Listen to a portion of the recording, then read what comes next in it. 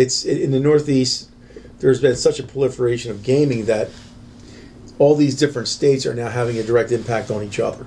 So, the issue in Atlantic City is not as much that it's what the quality of gaming is there. The issue is the convenience of people being able to drive 10, 15 minutes to go spend their money as opposed to 1, 2, or 3 hours. So, but that's also Atlantic City's advantage. We do have the bones and the beginnings of a very good destination area for conventions and tourism. It's just it's never been capitalized on. Our operators have been interested in the easy money and not the money, the long-term, more difficult customer.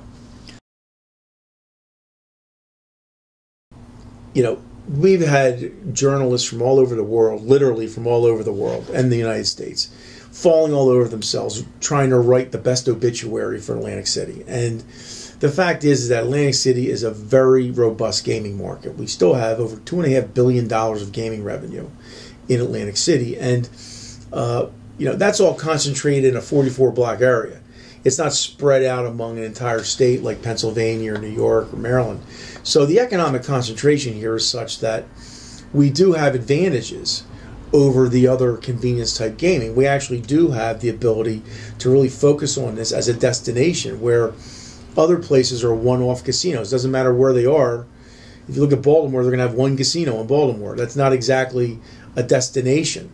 So we have that concentration.